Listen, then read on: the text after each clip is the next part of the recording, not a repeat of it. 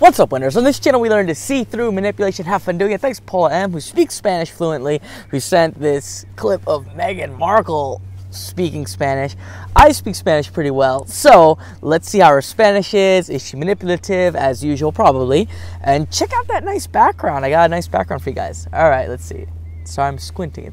Hola Latinoamérica, soy Meghan Markle, Rachel Zane de Suits, y les invito a que vean la serie desde el 4 de julio. Okay, there is no way that she's fluent in Spanish. And also, this little clip was like a pro Meghan Markle thing. I guess I'll give him credits from some channel like LMT.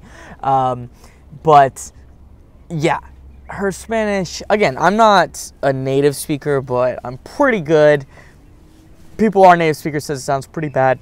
It's not that it's terrible, but the first few words sound a little bit like not a great accent, but then the rest, to me, it's like she's acting, if that makes sense. She's like, hola, yo soy Meghan Markle, like way overacting, like she's trying to act like she's like a talk show host on one of those Spanish-speaking talk show hosts, but like the accent she's trying to do is very overdone. Now, to me, that's someone who does not speak Spanish much.